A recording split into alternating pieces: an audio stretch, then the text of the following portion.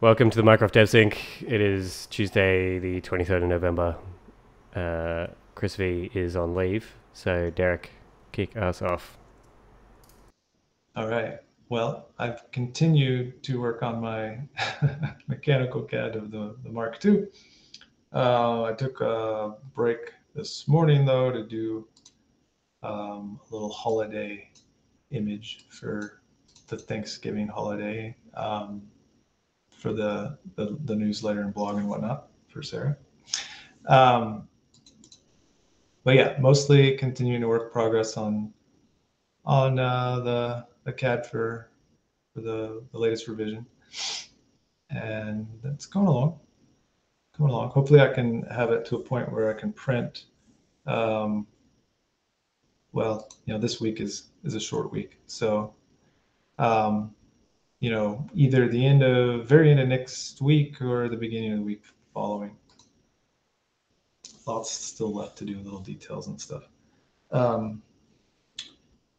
Good news is everything going well with the latest board spin, and I think those are Maker Fabs should have those back to us by the second week of December. So yeah, so at that point we should have a good prototype. Awesome. So that's up to. I thought we also is this a DFM prototype or not quite? Well, I'm thinking. So there's a point. So yes, it's on route to DFM. Everything is considered DFM, but there is this like kind of very last pass where you go in and like at each intersection of like a rib and the body, you have to like add this like tiny fillet, like the tiny rounded section and all this little nitpicky stuff that can take forever. It won't be fully done. I'm just gonna go ahead and print it once I get everything in place, because even though technically, yes, the fidelity of our SLA could probably do some of that stuff, it's really not going to matter. So get the fit tested first, and then it'll probably be another week or two just doing that fine tuning stuff to really wrap it up. Yeah. And of course, you could talk about this too, guys, but we had sync with the Blue Systems folks this morning. And not much going on there, but there was some interesting. Well, just everybody's been busy with other stuff. Aditya had a cool update on schooling text, and they talked a little bit about how they had issues with Wi-Fi stuff too. So I don't know if any of that would be useful, Ken, but I did send that over to you on Mattermost. So yeah, that's it. That's it for me. Yeah, so there's a new proposed marquee text delegate, which will do scrolling text. So the idea being, particularly if you've got like a, we were originally talking about it in terms of the media playback interface, and if you've got a really long artist name or a song title, rather than just sort of truncating it with an ellipsis, then you could actually, scroll it across so people can read the entire song name. So that's kind of the concept there. Ken. Yeah, so I continue to work on this, I guess the workarounds for the AW Connect container bugs. I did notice what Michael saw. My device actually freaked out too and started interplaying Mimic 1 and Mimic 2. I did see 500 errors in the log at that time, but it also sounds like there's a caching problem. So when I get down to fixing the Mimic stuff, the Mimic 1 stuff, I will take a look at that, and maybe that'll fix that as a byproduct of that. What I'm working on with the Wi-Fi right now is the two different types, and where I'm at is I'm trying to get it to reboot. It's just not rebooting with the standard reboot command from Linux. So that's kind of where I'm at right now. But if I see the clock is not set, and I can detect that, various ways. It's actually this more recent build.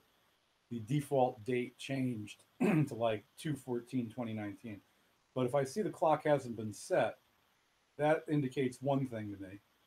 If I see that the clock is set but we're disconnected, then that indicates another thing to me. So what I've done is I've, in both cases, given them like 3 minutes. And if I don't see them coming back after that, then I go ahead and reboot. If there's no clock, that means that it just didn't boot cleanly, which means it's probably bad creds.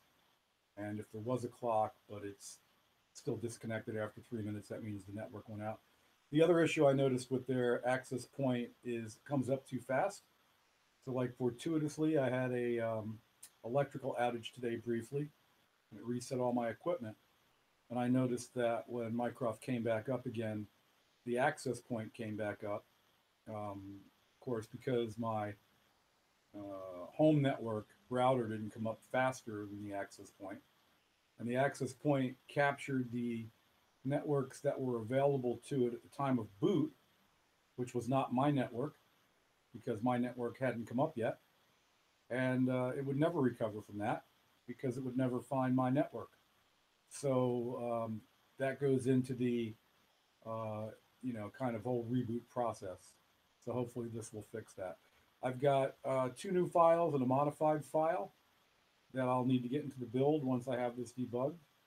I thought that was the case, and I was going to give it to you now, but I'm not sure why it's not rebooting. So once I figure out the reboot problem, then I'll send you a couple of files. They go into op Mycroft, and then one modifies the startup.sh file. So we'll take it from there. And at some point, this will have to get integrated with the Wi-Fi skill and stuff. But right now, this will at least become that. In terms of you're trying to issue a reboot command, yeah, are you using systemctl? Or are you using... No. I'm using a sudo reboot-r. Oh, use systemctl. That should work. Yeah, that's what I'll use. That's what I was going to switch over to. Cool. Once I get working, I'll email you these files. Let me know when they're in the next build. Right, they'll have to go into the op Mycroft directory, and then I can do a new build and give it a bad password and make sure it recovers from that. All right. If they're intended for the opt Mycroft directory, that's just Mycroft core. So if you put them in... No, we're outside of Mycroft core. Okay. If you look at where the TAS files are and the startup files, they go there. All right. Cool. On my front, the most exciting news is that the Sprint 22 is coming to a close because I finally did a PR for the Wolfram Alpha changes. Took far longer than I originally thought. The idea is that it's like the Wikipedia and DuckDuckGo skills. You will now get a GUI anytime you ask a sort of common general question and answer type thing. But we had to go through a bit of process to get there are different types of responses that Wolfram can provide. So at the moment we're differentiating between 3 different response types. So if it's a basic calculation, so if you say what's 2 plus 2, it will display the equation itself, so 2 plus 2 equals 4. If you ask for a conversion, it will display the output of that conversion, so just the answer. So if you said like how many teaspoons in a tablespoon, it'll say 3 or whatever it is, and 3 teaspoons I should say. And then if it's a general knowledge type thing that's about a particular topic, then it will try and grab an image about that thing. So if you said who's the current president, it's going to show you a picture of Joe Biden with the title of Joe Biden. And so we try and grab those images straight from Wolfram's response, but sometimes it gives us a Wikipedia image, so then we grab that, and if all of that fails, then we go and try and grab something from DuckDuckGo image search. So yeah, that's the current current state of it. I think those GUIs, particularly like the conversions and things like that, you know, there's some real scope for those to like to get fleshed out further. But in terms of, you know, an MVP, it tells you the answer and displays the answer. So I think that's good for the moment, and we could spend a huge amount of time making the displays for that look really pretty, which I'm sure we'll do at some point, but we need to get the rest of the basics down first. Yeah, so as soon as we've reviewed that and addressed any feedback and everything, we can close out 22, and that'll be super exciting.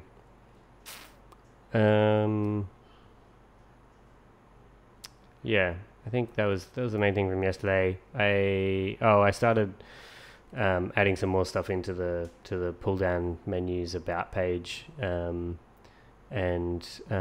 Aditya's been helping turning that into a flickable, so basically scrollable kind of element, so that you can, you know, have more information than fits on a single screen, which would be sweet. But I'm gonna put a hold on me doing new development stuff, because I have been intending to get back and get onto community PRs for a little while. The Wolfram stuff just took way longer than expected, so I'm going to spend a bit of time getting back and reviewing things there and going on a bit of a merge fest. So that'll be my day today and probably tomorrow.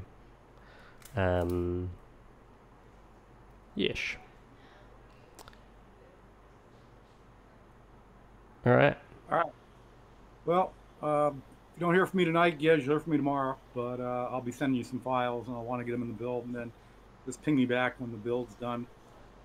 Doesn't matter. I'll work over the weekend. I don't have a lot of family this week. My wife's family's coming in a week or two later, so I'll be working through the weekend mostly. But yeah. Cool, hopefully cool. by Monday I'll have the stuff done. Tomorrow I'm hoping to switch over to fixing the Mimic One stuff. And we'll still meet tomorrow, I presume. Yeah. Tomorrow's... we'll meet tomorrow. Yeah, sweet. Wednesday, yep. Yeah, cool. All right. Fare thee well, y'all. Cheers. See you guys.